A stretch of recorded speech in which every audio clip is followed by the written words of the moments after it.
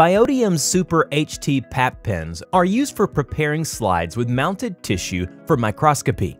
Specifically, the PAP pen can be used to create hydrophobic barriers around the tissue sections to hold staining solutions in place. If your sections were prepared in OCT freezing medium, the pen should be applied directly to the glass, not on top of the OCT around the section. You may need to carefully scrape away some of the OCT to create a border of clean glass around the section. To get started, press the tip of the PAP pen down on a clean and unused microscope slide to open the tip valve. Do not use your sample slide for this to avoid any liquid spilling on your sections. Keep pressing down until you see the tip fill completely with green fluid. Stop pressing as soon as the tip is completely filled. Next, dry the area around the tissue section with a cotton swab if necessary. Draw an unbroken circle of PAP pen fluid around the section.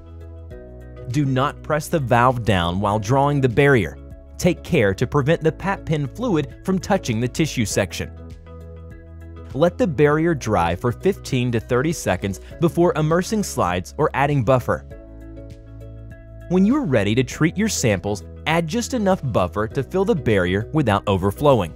A square of parafilm can be placed on top of the section to spread the buffer evenly and prevent evaporation.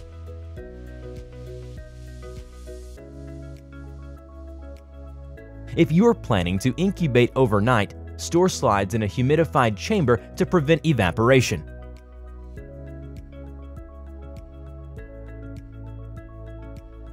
Biotium offers a regular and mini version of the Super HT PAP Pen.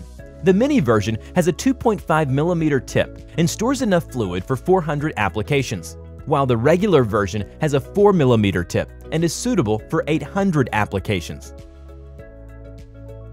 Visit Biotium.com to view our other microscopy-related products including mounting medium, fixation buffers, permeabilization buffers, blocking reagents, and cover slip sealants.